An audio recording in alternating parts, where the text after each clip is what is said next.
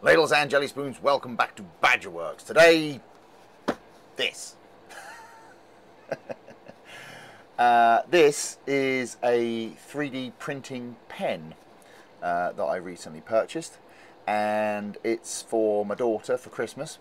And I thought before I just wrapped it up and gave it to her, I would actually take it out of the box and make sure the thing works. So that's what we're going to do today. So let's get on with it. Right, so yes, as I mentioned, this is for my daughter.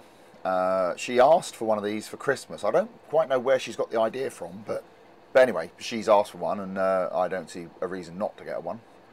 And I must admit, I've always been sort of fascinated with the idea of these things. So I got this one from Amazon. I'll put a link in the description. I don't know if it's any good or not. That's what we're going to find out. So let's take it out of the box and have a look. Oh god, hang on. Ooh. Right. Oh god, it won't fit under the camera. There we go, that'll do. Now, they give you some filament for it, which is, oh, nicely shrink wrapped, which is good. And you can see there it says PLA, and that's one of the reasons I picked this one over some of the other ones, because you can get these kind of like kids ones which use PCL, which prints at a much lower temperature. But this one, this pen will apparently handle both PLA and ABS. So it obviously gets a lot hotter. I mean, my daughter's 11, she's not stupid, she'll be alright with it. But yeah, so let's get all this out of the way. So they give you this with it. I mean, obviously I've got tons of PLA. That's one of the reasons I got one that would work with PLA, because I've got a lot of it. So that one hasn't shrink wrapped very well, but never mind.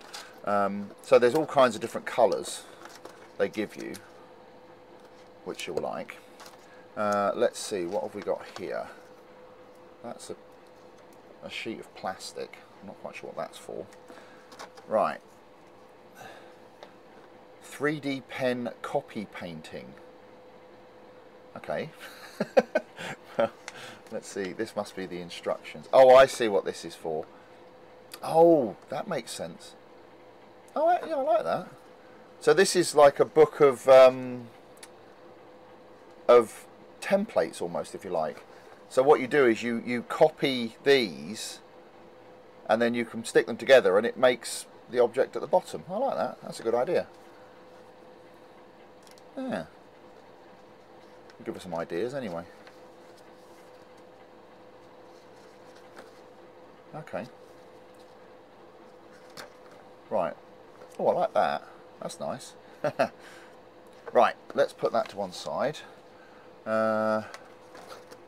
Operation instructions. I get a feeling these are going to be written in weapons grade Chinesium. But, okay, so...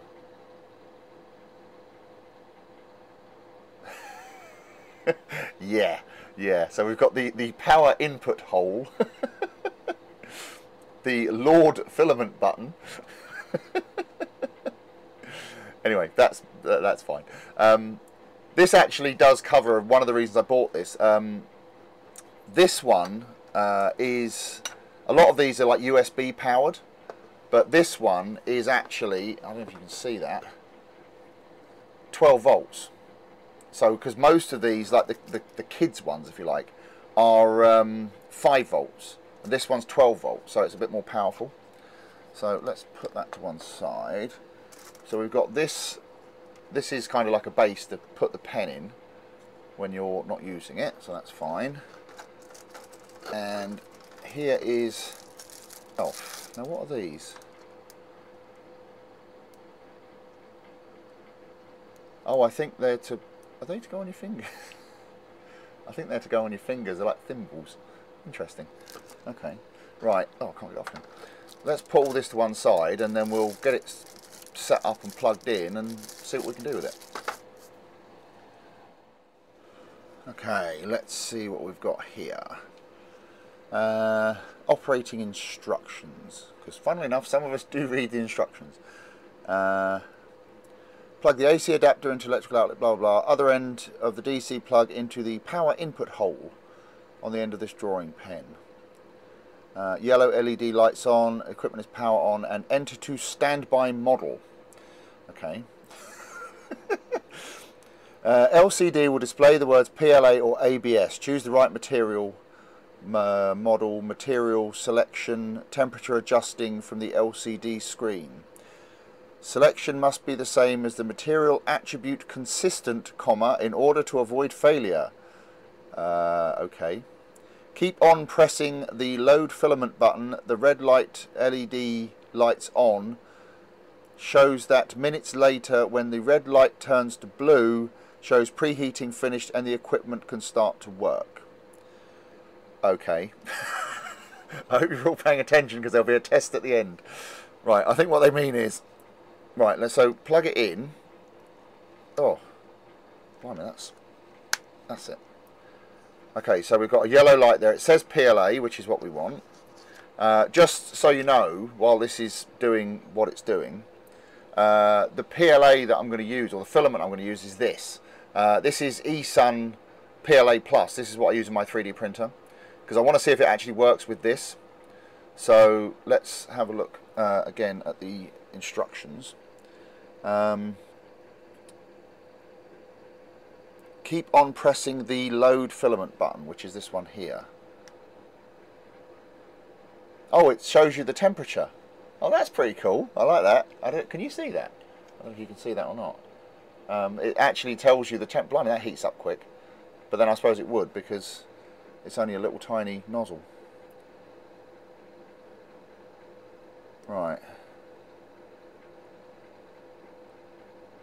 Okay, so keep doing that until the red light turns blue. I'm just wondering actually if there's a way to adjust the temperature or not. Right, so it hasn't gone blue, it's gone green. But it's stopped at 190 degrees. I wonder if I can actually... Oh, I can. You can adjust the temperature manually, because this eSun works better at a higher temperature. So I'm going to set it to 210 degrees. Okay, so that should be 210. So insert the filament into the hole. Click the load filament button. Right, so... Oh, I don't want to put this down because I don't know how hot the end of the nozzle is going to get. So let's pop that in there. Press the load filament button. Oh, there it goes.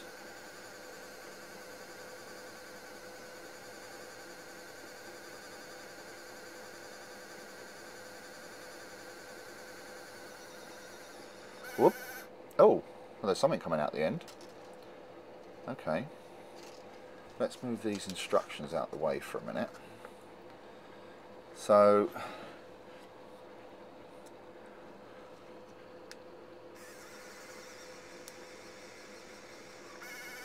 well, there's filament coming out the end. Let's see if we can draw something.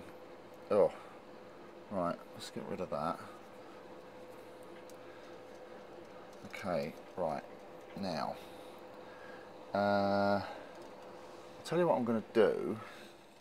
I'm going to use this tile here, and I'm going to see if I can draw something.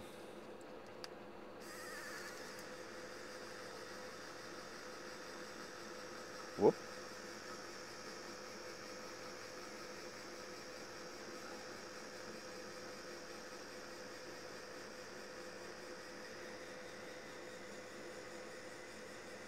Oh. Oh. Well, that's something. Let's see if we can fill this in.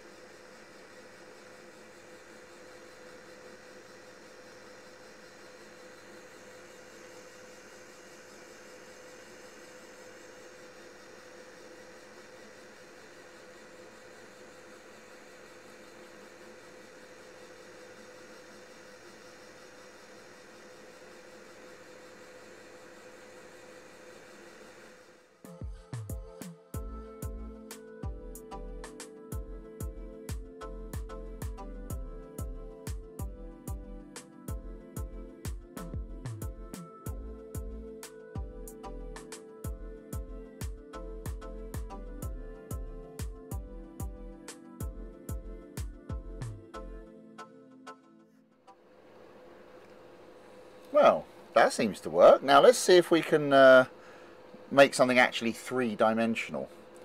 Let's see if we can go up.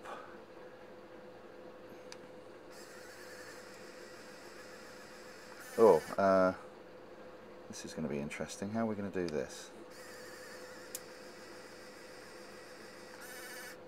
Oh. Okay, that didn't quite work as intended. But still, it works. That's the most important thing. Okay, well, it works. So what I want to do now is basically put it back in the box. But I think this is going to be something that's going to need to be practiced with. I think it might be easier to do things to sort of print things like this and then join them up afterwards.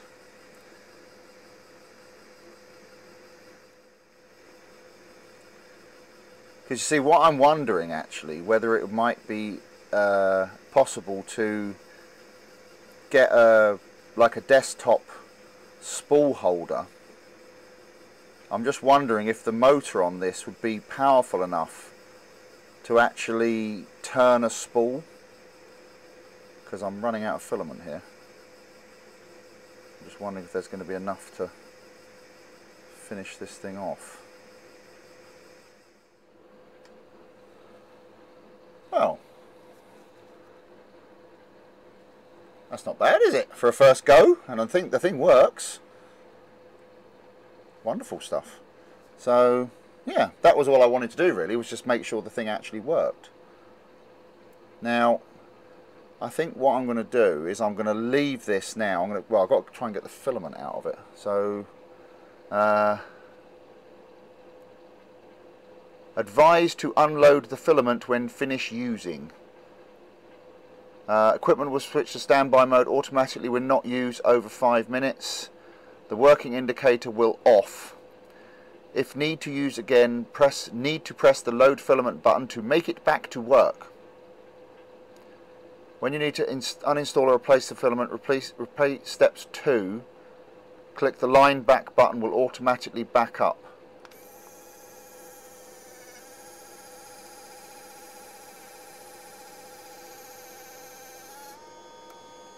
Oh, there we go. Cool. And then so it says that stops after 20 seconds, so there we go.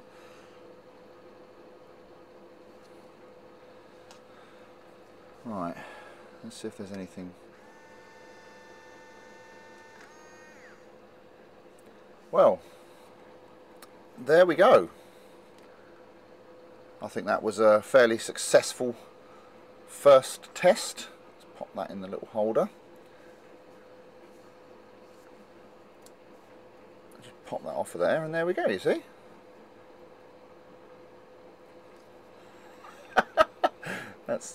I quite like that. Yeah, I'm impressed with that.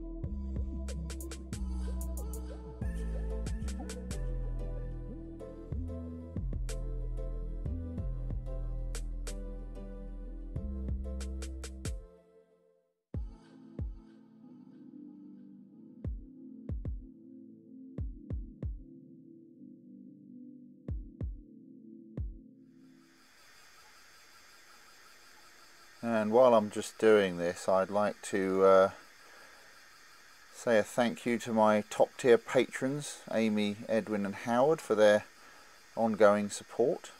It is, as always, much appreciated.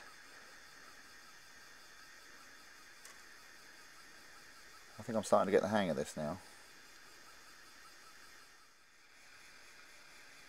I can hear the motor slowing down. I'm just wondering, because I'm printing such a large volume, whether it's actually having trouble keeping the nozzle heated sufficiently.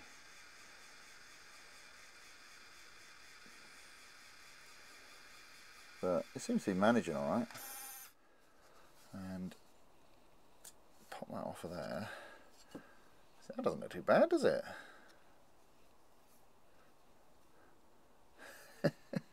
Compared to my previous efforts.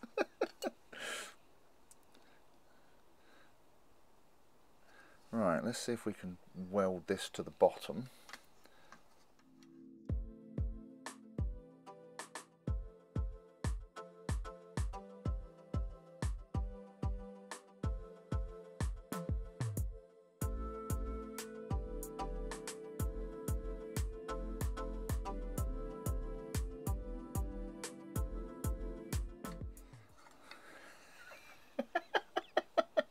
Yes, I think more practice is needed, but yeah, I think this thing has potential.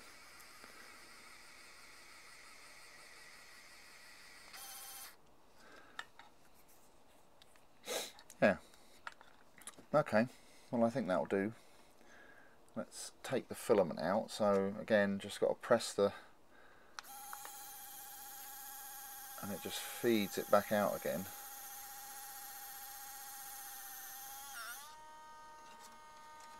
And there we go.